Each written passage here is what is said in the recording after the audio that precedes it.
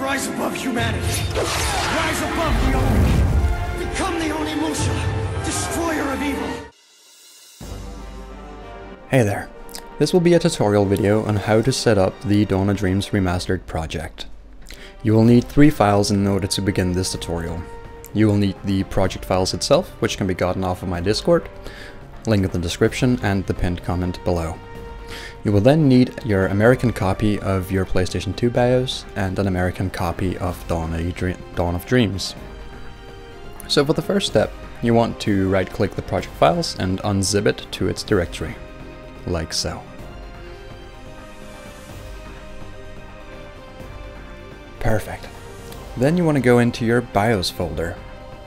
You want to copy your BIOS files, all of them, and then you want to go into your project directory. Once you're here, go into the BIOS folder and just paste the BIOS files. Next, you want to make sure that your Dawn of Dreams game file is in a directory that you know how to get to, or a folder that you know how to get to. So for the sake of this tutorial, we'll just place it inside of the project folder in the games folder. Now, you want to launch PCSX2. Hit the config tab and then hit the plugin/BIOS selector. Your BIOS files should show up in here automatically. If they don't, hit the refresh button and it should show you the list after that. Click USA BIOS, apply and hit OK.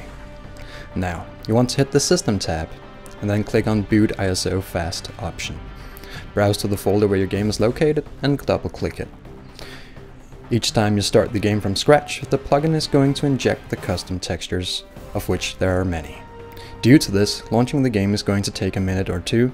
However, this only happens each time you boot the game from scratch. And that's about it. Peace out. Alright, thanks for watching, and if you reached this far, you're awesome, and I thank you. A like is greatly appreciated, and I wish you all a wonderful day.